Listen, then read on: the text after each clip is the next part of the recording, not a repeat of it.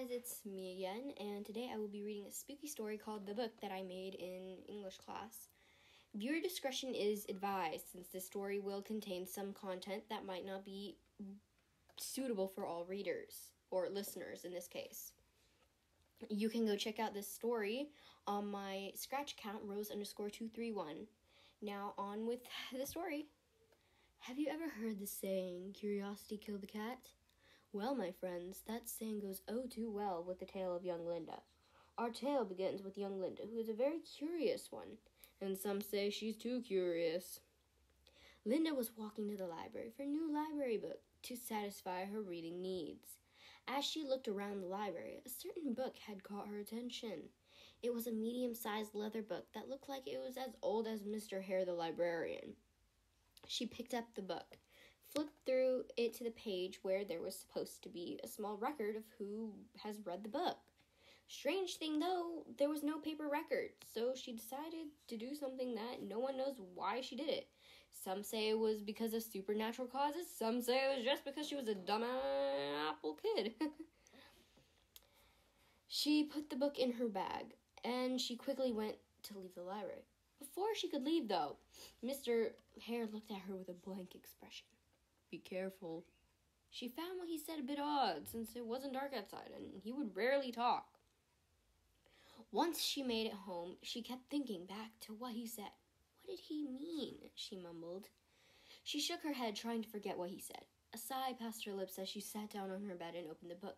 Each page of the book was filled with gruesome details about an evil spirit. She shivered, reading every detail about this woman who was named Thea. She decided to say night to her parents, since night was drawing close. Night, Maria. Night, Sam, she said, and went back to her room, where she fell asleep. When she opened her eyes, she wasn't in her bed anymore, for she was in a magical-looking forest, which looked like the one described in the book. She heard a beautiful voice coming from deep in the forest. Curiosity got the better of her as she began walking toward the voice, but she was soon stopped by a group of 3 ravens. Don't follow that voice, the smallest of the 3 spoke. Yeah, you shouldn't, the other one said. She laughed a little. This all had to be a dream. She walked past the ravens, who just shook their heads like they were disappointed. She started getting closer to the voice and saw a woman who had the characteristics of Thea. She kept walking closer, but soon felt a sharp pain in her abdomen. She gazed down at her abdomen and saw blood, and quickly looked up, and there she was in front of her. She wore a long red dress. Her hair looked like long blackened vines. Her lips were the color of the night sky, and her eyes looked like they were full of sorrow. The eyes that someone who has been broken would have.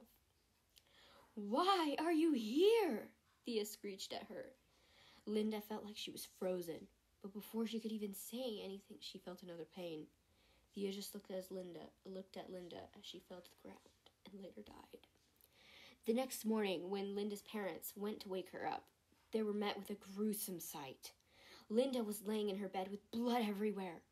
Next to her, though, was a single page with the words, Curiosity kills.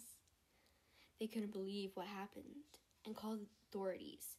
Many people came up with stories with what happened to young Linda, but only a few know the true story. Remember, curiosity killed the cat, or in this case, young Linda. I hope you enjoyed my story. It was really fun to write, and I will be making more stories like this in the future, and that's it for now. And if you have any requests on stories I should do, then I will. Bye for now, everyone. Bye.